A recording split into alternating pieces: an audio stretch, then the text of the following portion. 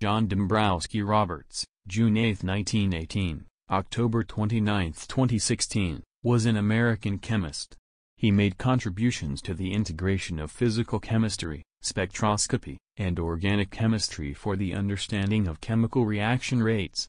Another characteristic of Roberts' work was the early use of NMR, the concept of spin-spin coupling. Robert received both a B.A. 1941, and Ph.D. 1944, from the University of California, Los Angeles. Working under Professor William Gould Young, he held several positions at the California Institute of Technology, including Division Chairman of Chemistry and Chemical Engineering from 1963 to 1968, Dean of the Faculty and Provost from 1980 to 1983, and Institute Professor of Chemistry, Emeritus, 1988 to 2016. In the Division of Chemistry and Chemical Engineering, he is credited with bringing the first female graduate student, Dorothy Semenoff, to Caltech when he moved from MIT.